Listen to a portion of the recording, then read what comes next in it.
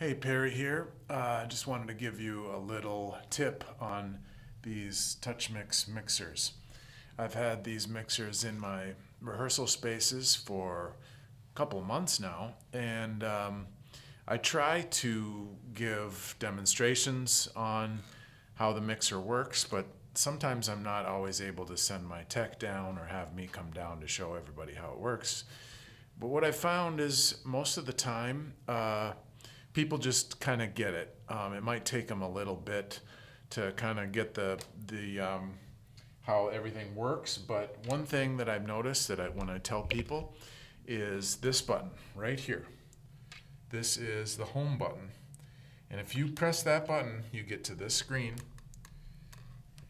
and the mixer is laid out here. So you have everything here. You have inputs, stereo 2-track inputs, which is the buses, and then effects masters over here. But if you ever get to a place like this and you're like, oh, how do I get back to the mixer? All you got to do is press the home button. And then you're back on this page, and you're back to basic mixing functions. So as long as I tell people, hey, this is the home button, and if you get lost, all you have to do is press the home button. This mixer is very intuitive.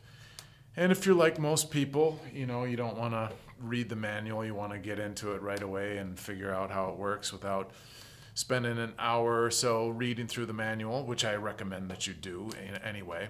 Just remember that this home button right here is your key to everything. It's like a home button on your iPhone. It takes you back to the main screen.